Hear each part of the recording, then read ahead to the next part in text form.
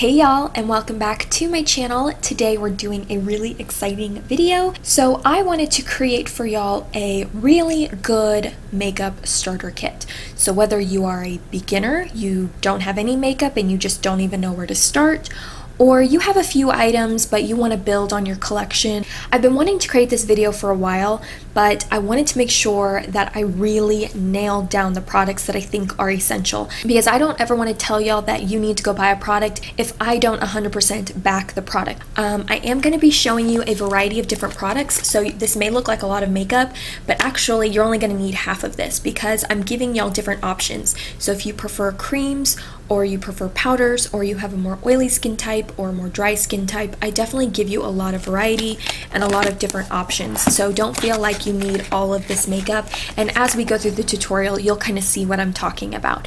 But I just wanted to give y'all a good kind of first step into really building a solid makeup kit that has everything you need for any kind of look, whether you want something more dramatic or you want something more natural and just kind of good for every day.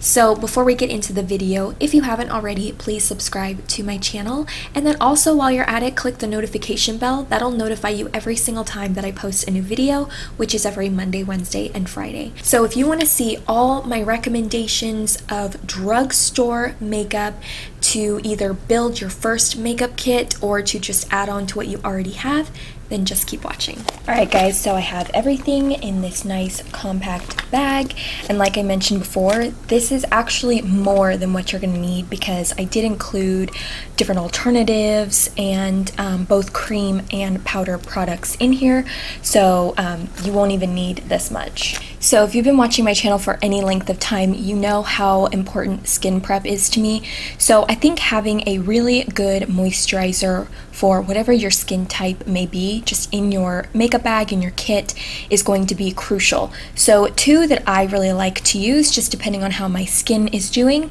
First I have the Cetaphil Moisturizing Lotion. This is just a little travel size, and I like to keep this kind of right over here where I keep all of my primers and everything. This is a really great, just very lightweight moisturizer, and it's really good for sensitive skin as well. It doesn't have a fragrance. It just kind of gets the job done, no bells and whistles. So this is a really nice one to have.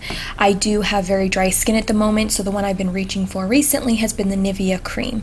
So you may not like either of these. Whatever moisturizer that you incorporate into your everyday skincare routine, you can use that moisturizer. These are just two that I really like. They're very basic, and they don't have any fragrance, and they're good for sensitive skin. So I'm going to go in with my Nivea cream and apply this all over my skin. Properly hydrating your skin is going to make your makeup application so much easier. Your makeup is going to look so much better on your skin. So I highly recommend just make sure that you hydrate your skin, whatever product that may be, but it truly is a part of the makeup routine because it's going to make everything else just look so much better. Okay, so for primer, I wasn't going to include any kind of primer, but I'm going to show you two primers that I love and I think that y'all might actually find beneficial. So the first is the Neutrogena Healthy Skin Primer. This has an SPF of 15, which is nice. It says it has an exclusive antioxidant blend in here. That's not really the reason why I love this primer so much. I like this one because it's very, very simple. It's basic. It helps just to kind of smooth out the skin. It's not going to control oils. It's not going to blur your pores, but it's just kind of a nice added extra step for moisturizing the skin and really prepping it for makeup. So this is one of my favorites, and I use this almost every single time that I do my makeup. Now another primer that I like to use because I personally love a very glowy base is the L'Oreal True Match Lumi Glotion. I have the shade Light Glow. Now if you're oily or you don't like a very dewy finish, you can completely just disregard this, skip this step, but if you like more of a glowy finish to the skin, this is hands down my favorite kind of more dewy, luminous primer. I love this. Now what I like to do is actually combine both of them together and just kind of make my own primer concoction. This one cuts down on time, and then I also just like the way that these apply together. So I'm just going to apply this all over my face just like a moisturizer. So for foundation, now I think this is a difficult one because there are so many different preferences out there, so many different skin types, skin tones. So when I was thinking of a foundation, this is the one that immediately came to my mind, and I recommend this one all the time. But the foundation that I would recommend for a beginner or for someone who just wants a really solid foundation is L'Oreal True Match. I picked this one because I find that it works well with a variety of different skin types. So whether you're super oily, you're super dry, there are ways to, I guess, alter this foundation to make it work for your skin. You can also tweak the coverage of this foundation. It really is a customizable foundation depending on your preference. You can do one solid layer across your face. You're going to get about a light medium coverage. You can definitely build it up to more of a medium full coverage if you add a second or third layer. And then for me, what I like to do with this foundation is actually mix it in with my facial moisturizer and create my own tinted moisturizer. I'm just going to apply a little bit of this foundation to my palette. Whoa, I say a little bit and then I dump a bunch out. And then I'm just going to take a little bit of this Cetaphil moisturizing lotion and apply that to the palette just like that. I'm going to mix these two together. So I personally like applying my foundation with my hands, but whatever your preference is, just do that, whatever you're most comfortable with. So I'm just going to take a good amount off of the palette, really warm it up in between my fingertips, and then I'm just going to apply it all over my face just like a moisturizer.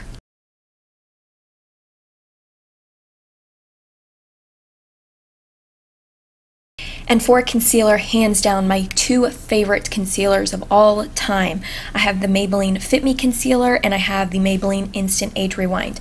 The reason I picked two concealers is depending on your skin type, you're going to go with one or the other. So if you're a more dry skin type or you have a really dry under eye area and you really want more hydration, I would definitely recommend Maybelline FitMe. Now, if you're quite oily, you're probably going to want to go with the Maybelline Instant Age Rewind. This is definitely a much more dry formula.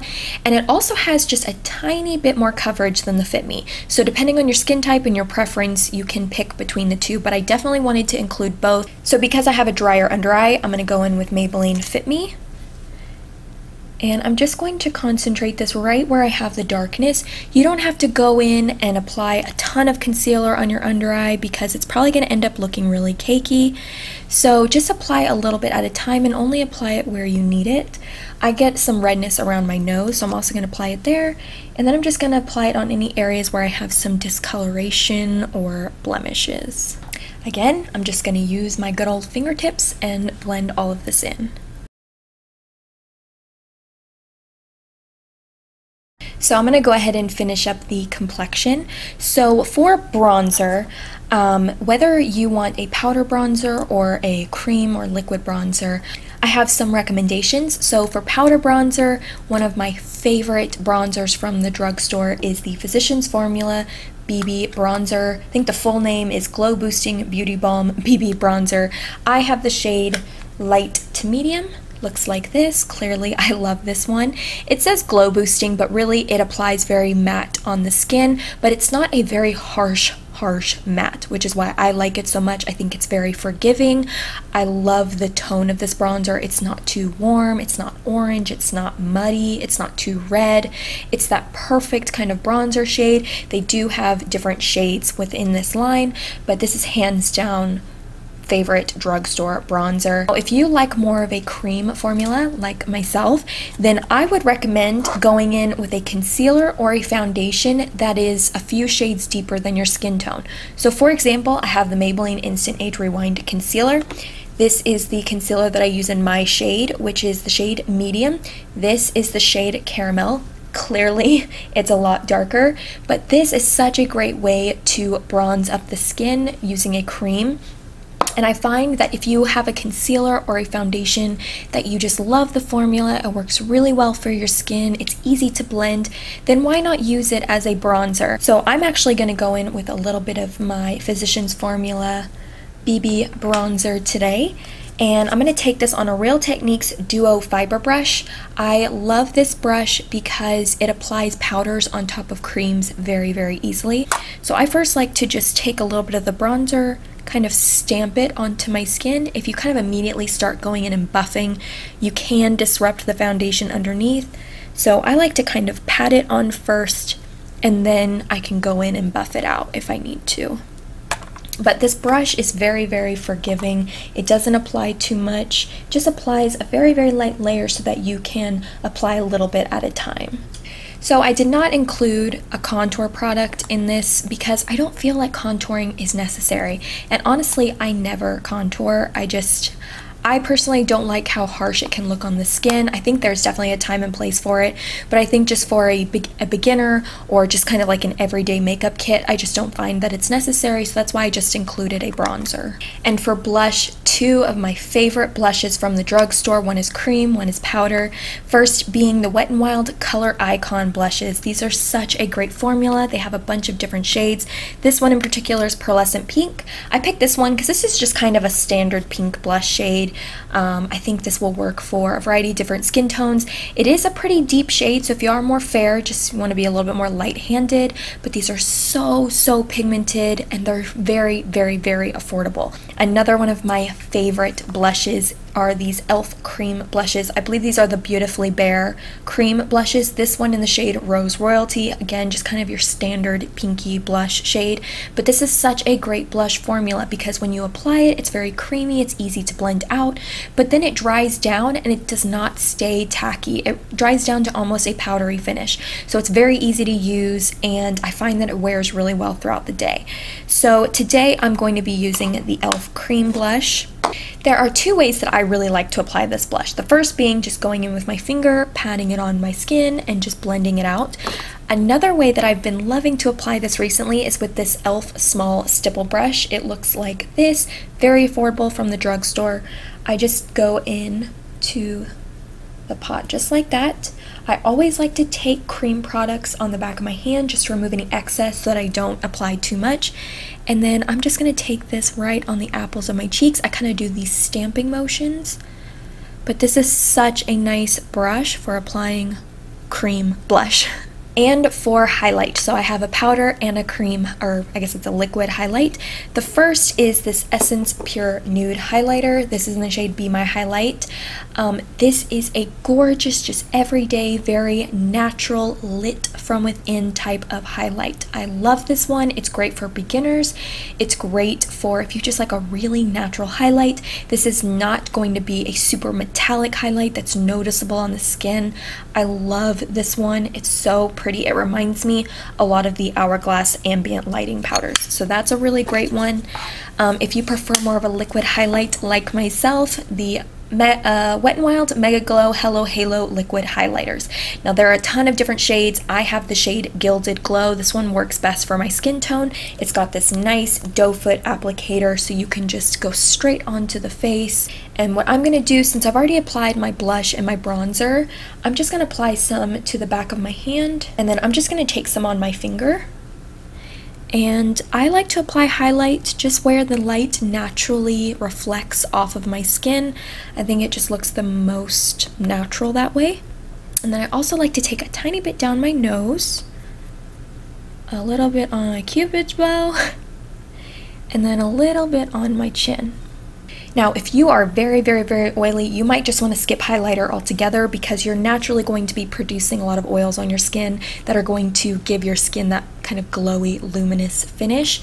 If you're just oily in certain areas, just avoid those areas. And then to ensure that all of the makeup stays in place all day long, I have one face powder that I recommend all the time. I love this face powder. It's so good.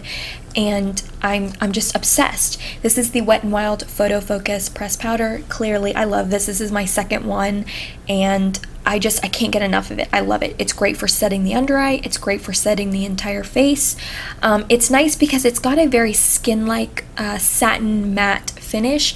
It's not matte by any means, and it's not luminous by any means. It just gives your skin a very natural skin-like finish. And I just like to tap this on my under eye very, very lightly. We're not applying a ton of powder, just a very thin layer just to set the concealer in place. And then for the rest of the face, I like to go in with a large powder brush, tap off any excess, and then I like to just kind of do this patting motion. so that I don't disrupt any of the makeup that I've already applied. If you immediately start buffing it in, you can move stuff around. So moving on to the eyes, I'm going to give you some suggestions on some brow products that I really like. The first being the e.l.f. Instant Lift Brow Pencil. This is a great $2 brow pencil from the drugstore. I love this. I've repurchased this several times. And then, hands down, my favorite brow gel is the Maybelline Brow Precise Fiber Volumizer. Now, this is not 100% necessary. I think with this product, people either love it or they hate it. This is a fiber gel, so it does have tiny little fibers within the gel that are going to kind of grab onto your brow hairs, and it's going to make them look a lot more feathery and fluffy and voluminous. So if you don't like that look, or if you don't like fibers, you may not like this. Another recommendation that I have, this has been something that I've been doing from day one, ever since I ever started doing makeup. Maybelline Clear Mascara, or any clear mascara. e.l.f. makes one. This one I always keep in my kit. It's just a really great standard mascara, and it's clear, and you can just run this through your brows. So whether you're using a brow pencil or if you already have really naturally full brows, you can just take a little bit of clear mascara or clear brow gel, run that through your brows just to groom them a little bit, kind of give them a little bit of shape. But that's also a really great way to kind of do your brows super easy, and you don't have to fuss with filling them in. So I am going to go ahead and fill in my brows with this e.l.f. pencil. I like to focus this pencil just on the underside of my brow. I don't like to do anything too crazy. I like a quite natural brow, and I think brows really are a preference thing. Everyone has a different style, and so it's hard to kind of recommend different brow products because I find that different brow pencils, different brow gels, they all do different things. And then I'm going to go in with my Maybelline brow gel just to set them in place. And moving on to eyeshadows, this was a tough one because I wasn't sure if I wanted to include a palette that just had everything you could ever need, like a huge palette with just color, neutrals, everything. And then I was like, well, I want something that they can just throw in their makeup bag, and it's just really easy to use. You don't have to think about what shades to use, what colors to use. Everything just kind of goes really well together, and it's very mapped out already. So these are the LA Girl Eye Luxe Mesmerizing Eyeshadow Quads. I have the shade Eternalize. This is hands down my favorite. I love these more mauve-y tones, so that's why I went with this one. But they have a shade for everybody, and I think these are $5. They're super compact. The packaging is actually really nice and sturdy, so you can throw this in your makeup bag and you don't have to worry about it shattering everywhere. But hands down, just my favorite eyeshadow quads from the drugstore. These are so good. So I'm going to use this today. Something else I wanted to mention, if you don't want to spend the money on an eyeshadow palette or eyeshadows, you can use your face products. So you can go in with your powder bronzer, you can run that through the crease or run that all over your entire lid, just kind of as a wash of color to give your eyes some dimension. That would be a beautiful eye look. You could then go in with your highlight, take a little bit of this on your finger, pat it on the center of your lid just for a little bit of shine, and that would be a gorgeous eye look. So you by no means have to go out and buy an eyeshadow palette, but I definitely wanted to include one that I thought was so good from the drugstore. Now in terms of eye primer, I say don't worry about it. I find that it's not necessary for every day. You can definitely use your concealer to cancel out any veining if you have a lot of veins on your eyelids and you just want a nice clean canvas. Use your concealer, use a little bit of foundation, take some of your face powder and then set it down, and then there you go. Your eyelids are primed. I just don't find that it's really necessary, and I never use an eye primer. So I'm just going to go directly into the palette. I'm first going to go into this shade, and I'm going to take this on a pretty fluffy brush, and I'm going to run this all over my entire lid. And then I'm just going to take a clean blending brush and just buff this right on the outer edge of that shadow so that it's nice and seamless. There's nothing harsh. Alright, and then we're just going to keep this really simple. I'm going to go in with this dark shade right here. I'm going to try and use as many of these shades as possible so you can see how to use it. But I'm going to go in with this shade right here, which is the darkest matte in the palette. Same fluffy brush, and I'm just going to run this on the outer third of my eye, just to give the eyes a little bit of depth. And then I'm going to go back in with that clean brush and just blend out the edge. It's nice and soft. Alright, and then I'm going to go in with this shimmery shade, and I'm actually just going to take that right on my finger. And I'm just going to pat that on the inner third and all the way to the center of my lid. Now for the lower lash line, you do not have to do this, but I'm going to go ahead and apply some to my lower lash line. So I'm going to go in with that first shade that we applied all over the lid. And I'm just going to quickly run that on my lower lash line. And then just for a little bit of highlight, I'm going to go in with this matte, it's not a white, it's more of a cream shade. And I'm just going to take this right here along the brow bone. And actually, I'm going to take a little bit of this Essence highlighter and apply this to the inner corners of my eyes. Now for mascara, there are so many good mascaras from the drugstore, and I find that, like brows, mascaras tend to be very preferential, and it just depends on your style. If you like really lengthened and separated lashes, you may prefer one mascara. If you like very voluminous, kind of more clumpy lashes, you're gonna like other mascaras. So it really is up to your taste. Hands down, my favorite mascara of the moment is the L'Oreal Voluminous Lash Paradise Mascara. I love this. This is definitely more of that chunky, clumpy, voluminous type of mascara. So I'm going to go ahead and curl my lashes. I'm going to apply mascara to my top and bottom lashes off camera, and then we'll be right back. So I just applied mascara to my top and bottom lashes, and I actually have a tutorial for how I curl and apply mascara to my lashes. If you're interested, it's linked below, but it takes me forever, so I don't want to bore y'all. So we're almost done. All we have to do is the lip, but look how beautiful our skin look. It's all drugstore, affordable makeup, minimal makeup. I mean, there's really not a lot to this. So don't feel like you have to go out and buy a ton of makeup or have this huge makeup kit or makeup collection, which is all great and awesome, and who doesn't love a ton of makeup, but it's just not necessary. So I hope that this is kind of inspiring you and helping you see that. So anyway, moving on to the lip, I have two lip options, of course. So the first is one that's more natural and something easy that you can just kind of throw in your purse, throw in your backpack, put in your pocket, and then reapply throughout the day. This is something that I wear on a daily basis. I cannot leave the house without it. This is the Burt's Bees Tinted Lip Balm. I have the shade Rose. This is such a great formula. It's so creamy on the lips. It feels very hydrating and moisturizing, and it's got a great color to it. So that's what it looks like. So it's got a nice bit of tint to it. They do have different shades. So if you don't want something so red, you can get something a little bit more neutral, but these are awesome. I love them. They're so easy to reapply. You don't even have to have a mirror. So easy. Love it. The second thing that I'm going to recommend, this is for someone who wants a little bit more drama on the lips, wants something more defined, maybe not so fuss-free, but it's still pretty easy to apply. So this is the Soap & Glory Palette Standing Dumble-Ended Lip Contouring Crayon. Oh my goodness, it looks like this. You have two sides to the crayon, so you have the lip liner and then the lip stick, I guess.